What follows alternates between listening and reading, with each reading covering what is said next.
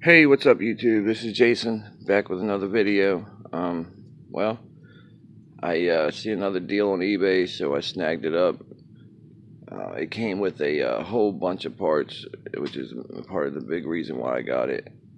Um, the parts that it came with allowed me to repair a lot of the things on this that needed to be repaired, plus a whole lot more. I've got it. It just came with so many different parts. And I got it for 170 bucks, so I just couldn't pass that up. Anyway, but I'm selling one of them, and I'm gonna keep two of them. So, and a couple other things I got. These things were on clearance on eBay. The motor there, it's a ZTW. Let's see.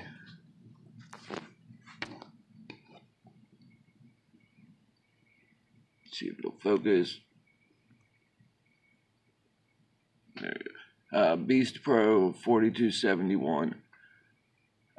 This one's,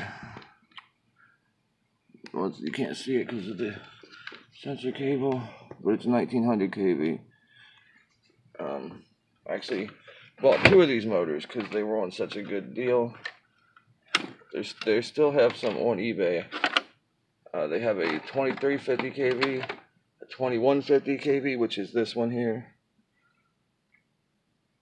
I put them side by side, and this one's a little bit longer. Hold up a second. Alright, so I got out my the original motor I had in it. You can see that the motor is a lot larger. It's a 2250 kV, and this motor is beast, dude. It's just incredibly fast on that track, and I liked it. However, something a little smaller with the 1900 kV seems to be what most people are racing. So I figured I'd give it a shot, especially with the prices of these motors. So I got that one soldered in there. I'm gonna run it on a 16 tooth pinion to start with, and then we'll go from there. I also ordered a ZTW Beast Pro ESC. It's a 150 amp censored ESC. So that should be here in a couple days. I think it's going. It looks like it's probably a renamed hobby wing. So I think it'll do just fine.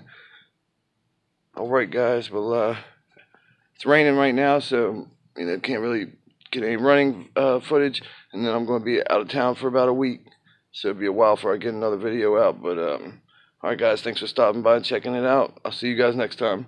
Later.